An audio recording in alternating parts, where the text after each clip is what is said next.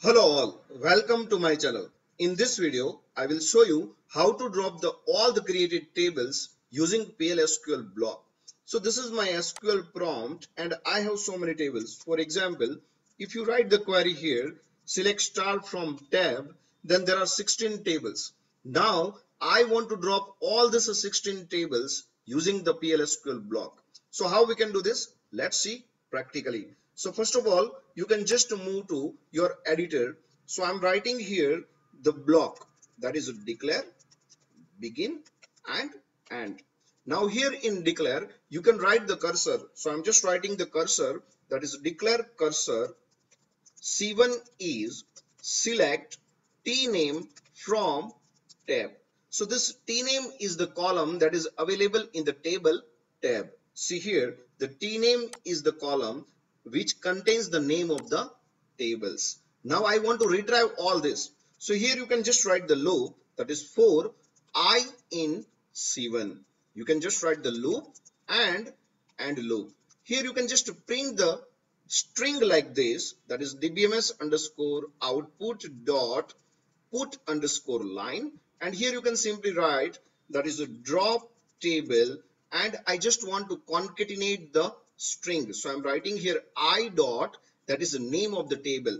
So what it will do, it will retrieve the one by one table name from the table, and it will simply concatenate with this string, that is a drop table name. Now I want to print this. So whenever you want to run this script, before that, you just need to set the server output on over here. So you can simply write here set server output on. Now here you can just copy this script and you can paste over here and you can press enter. So see here, I'm getting the string, that is drop table customer, drop table departments, but I want to execute this. Right now what happened, it is just a string. So if you write the query here, select star from tab, then the table will not be dropped. Now I want to drop the table. So very simple, here we can declare the variable, and that is for example SQL, and type is varchar with the size, that is for example 500. Now I'm writing here, and that is what, that is SQL is equal to drop table, and here you can write I dot tname.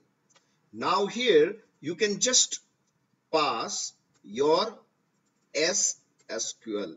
So what happened, this SQL will print the value, that is drop table name, but once again it will not drop the table. So to execute the same, you can just use here, that is execute immediate, and you can pass your SQL. But what it will do, it will simply execute all the SQL statements. But there is one problem. If there is a link between the primary key and foreign key, then it will not allow you to drop the primary key table. So for that, we need to just write here, and that is what, that is concatenate, and here you can write, that is cascade constraints. Now it will simply cascade the constraints and it will allow you to drop the primary key table also. And here you can just write the purge, so the data will not be stored into the recycle bin. Now you can simply check that this command is working properly or not. So you can simply copy this and you can paste over here. So see here, I'm getting the string, that is drop table customer cascade constraints and purge.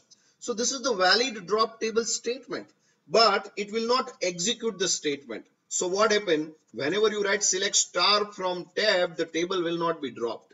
But if you execute this, so if you remove this command and if you copy this, now you can paste over here. Now it will drop all the tables and you can check select star from tab, there is no record selected. So this is the way you can drop the created tables in Oracle. So that's it from my side. If you like this video, then please like, share and subscribe to my channel. Thank you very much. Have a nice day.